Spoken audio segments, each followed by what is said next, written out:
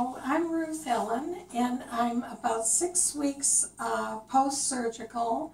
Dr. Hay operated on me on that November 18th, and I was taken care of by a host of people, both at the hospital, and every single one at the hospital was fantastic.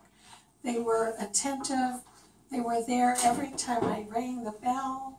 They were helpful and always cheerful. Then I went to Rex Rehabilitation, and they also were very, very good. Every single nurse that worked on our floor came right away. They wondered if there was anything else they could do for me. They treated everybody that I saw very well also.